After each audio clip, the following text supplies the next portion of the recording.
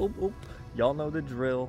We're about to do this thing big time. I'm filling up gas tonight. We're gonna put 4.6 gallons in here. And now that we got that very efficient prop on there that I flew 2 hours on, I flew 3.5 hours on 2 gallons. We're gonna see how far I can fly on 4.6 gallons tomorrow. It will be very interesting tomorrow. Need to get some books downloaded actually. But, you know, I'm going for 7+.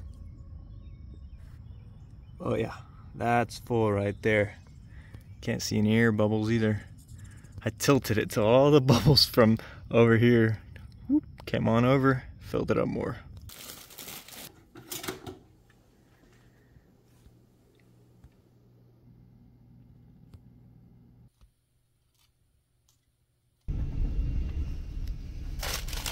The goods.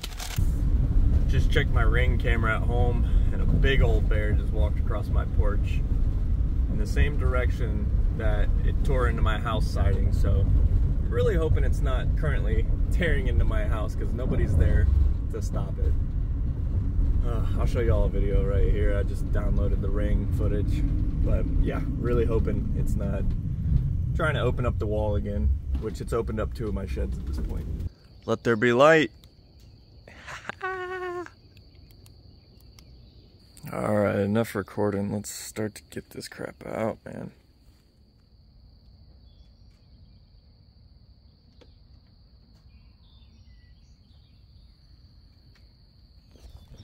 It should be up right about sunrise. This is the moment of truth, if I can grab my A's.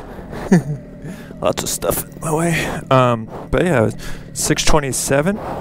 I think that's a little bit after sunrise, actually. Nice no winder. Give it some umph. Let's do the darn thing.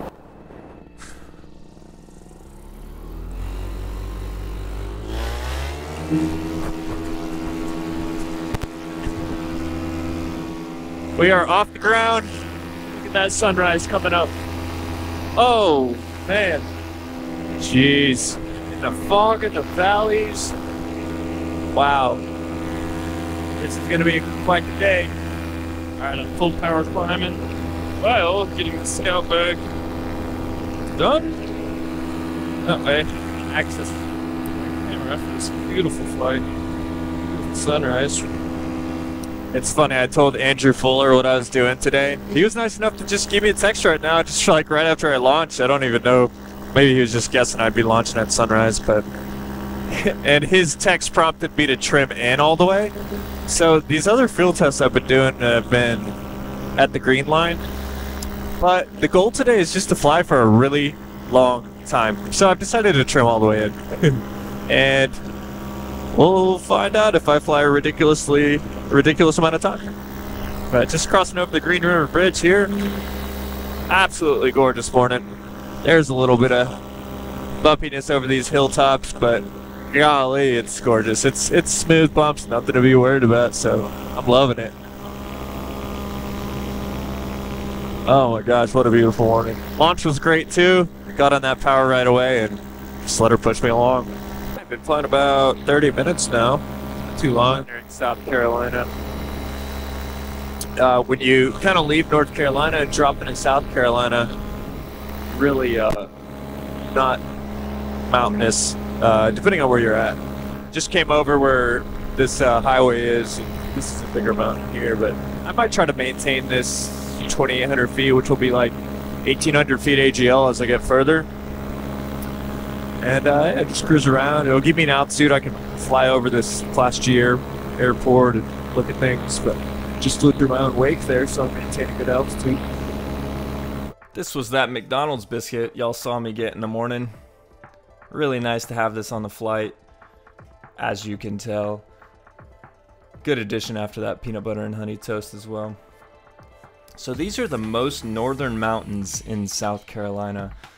This next bit of video, you're going to see me doing some narration, and that's just because a lot of my GoPro audio turned out to be bad, which was kind of unfortunate.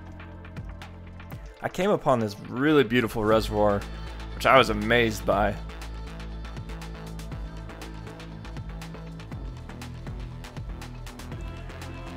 Right here, I'm just kind of pointing out that I'm getting bounced around from all this rotor.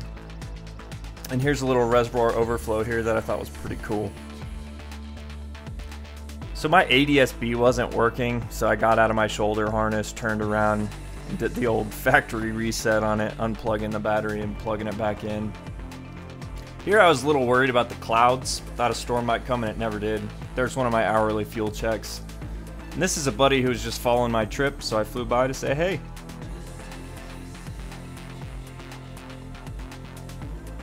Uh-oh, getting into some turbulence, or maybe I'm just bored because I know I'm going to be flying for 8 hours straight. I think it was more of the latter. And this is how I pee. Pretty cool. Didn't do it so well that time. Woo! Just released a bunch of pee. Oh. Hey, Mom. This is flying over Rutherford Airport, checking out all the airplanes. It was pretty cool. Really good zoom on that Samsung Galaxy S23. Here I'm peeing again, doing a better job keeping it off my boot, but didn't really care before because it was waterproof. And you got to make sure you got them nutrients. I ate a lot.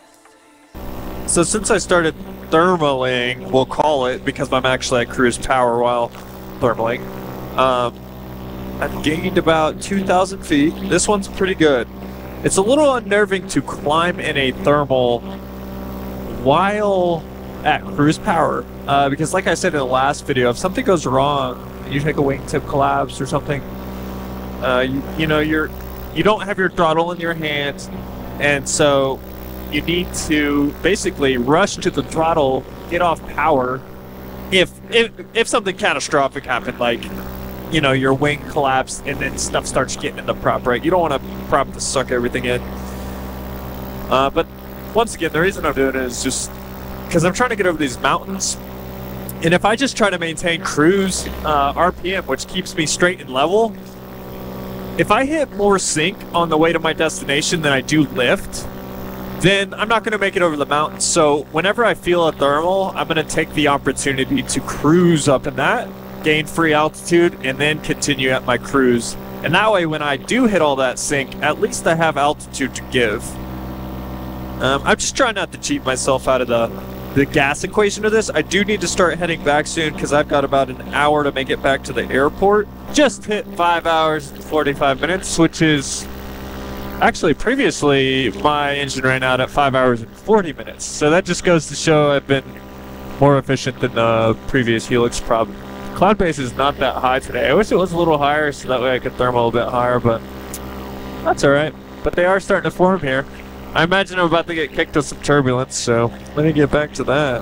Alright, I just hit 6 hours, and I still have a pretty good amount of fuel actually, so I'm pretty excited about that. But yeah, I've just kind of been following a cloud street here, and some sink. I guess I have had some sink because I went from 4,000 to 37. I'm sinking right now too, but hopefully I can get under these a little bit. I've done a lot of caving in these mountains. It's good stuff. And I am just circling up to oblivion. I'm so happy. At cruise, so 4,400 feet right now. Is just at like 3,800. Found a real good thermal on the edge of these clouds. It's exactly what I need. You can tell I'm pumped to get over these hills without using too much gas. And you might be, well, that's cheating. No, I could have stayed down in South Carolina where it's like 1,000 feet and not have to climb over any mountains. But I wanted to adventure, so I'm very happy I can get some free lift on the way home. And what more of a gorgeous place to be doing it. See Chimney Rock in the distance. You can see the waterfall from the last of the Mohicans. I'll pull out my camera and get some shots of them. And so one of my fears did just happen. This thermal's kind of a beast. Oh, yep, look at that, 850 foot per minute. And I did have my wing surged hard, and and while I was catching it, I looked up to the right, and the wingtip collapsed a little bit, but I caught it. So yeah, I should probably have my throttle in the hand, because like I said, try not to get destroyed by these thermals. I didn't say anything at 7 hours, but I hit it. I hit 7 hours. Absolutely insane. Oh yeah, been sitting for a while. Woo! This is Y'all should have seen me when I hit 7. Wow. I'm happy. I'm a happy camper. Believe it or not, folks, I am about to cross over 7 hours and 30 minutes. There it is. Wowzers. That's just crazy. Giles Fowler said, looking good? Oh yeah, buddy, it's looking real good. Hope you're doing well. Let's check the fuel. And it looks good. Let's see where it's at. Oh my gosh, this thing is just sipping fuel. Alright, I think we're approaching less than 20 minutes. I mean, I have to be at this point. Wow, this is insane. Alright, I'll turn the camera on in a little bit when if it starts to stutter. Or, of course, there's an if to that, and it will. But yeah, I've come down a lot in altitude, about 1,000 feet, next to the runway, ready to land. A lot of sink down here, unfortunately, so I'm at a higher RPM than I want to be at. So I'm probably sucking some fuel. But yeah, I'm getting real close here. Just kind of monitoring winds. This looks like it's going to be a crosswind landing. You can see that smoke out there. Just hit 745! Woo! Man, oh man, I'm pretty low now. It's hard to maintain altitude right now. There's just so much sink, and I'm at like 7,900 RPM, so I'm sucking fuel. Right, there it is. Here's some lift. I'm gonna try to stay in this. Also, I don't want the turbulence to just kill the engine. All this sloshing will do that. Its motor died. I'll try to start it, see what we got. She's out.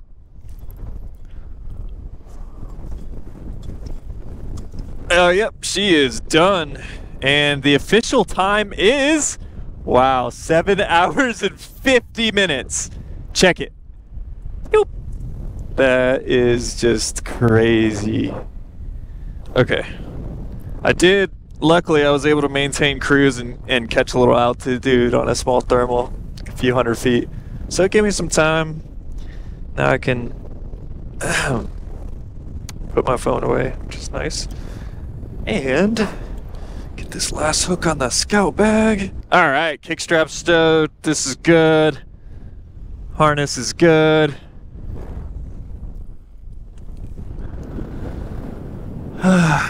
Wow. I'm still floating here. Man, this is turning out to be like a 7 hour and 50 some minute flight. Nobody's coming in to land or take off. Look at that prop just hanging out. This should be a good setup.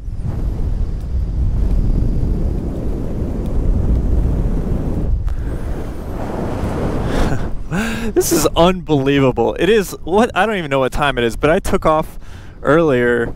I was out here an hour before sunrise. Golly, 7 hours and 50 minutes, almost 8 hours of flight. How insane. Coming into the finish line. Oh my goodness gracious. Welcome to Earth. Yes, baby! Oh my gosh. Oh, yes! Woo! Just me in the grass here to celebrate. There we go, 7 hours and 53 minutes. Phew. Oh, it's hot. But the motor's light. 7 hours and 53 minutes. That is insane. I cannot believe that, honestly. And I feel really good. I think just the mixture of the kickstrap, the food, the Gatorade, the water, stuff to do, views to see, it really wasn't as bad as I thought it was going to be.